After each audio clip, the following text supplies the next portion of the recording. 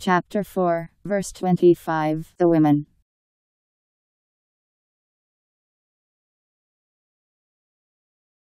And whoso is not able to afford to marry free, believing women, let them marry from the believing maids whom your right hands possess. Allah knoweth best concerning your faith. Ye proceed one from another, so wed them by permission of their folk, and give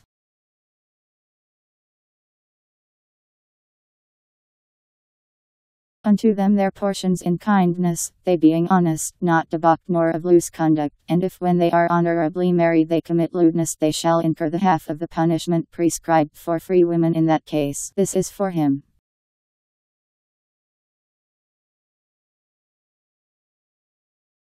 among you who feareth to commit sin, but to have patience would be better for you. Allah is forgiving, merciful.